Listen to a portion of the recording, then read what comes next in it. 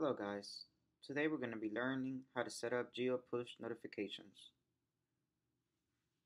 First, go to the dashboard area and select My Apps. In the My Apps section, select Push Notification feature of the app for which you wish to set up geo-targeted push notifications. In the push notification area, click on Set up Geofencing. Search New Geofence Location in the Set up Geofencing section.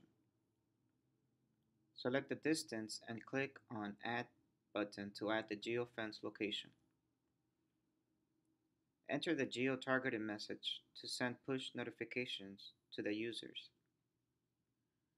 You can also set the alert time, upload maximum of 1 megabyte image, and select the mobile users, like Android, iPhone, Windows Mobile,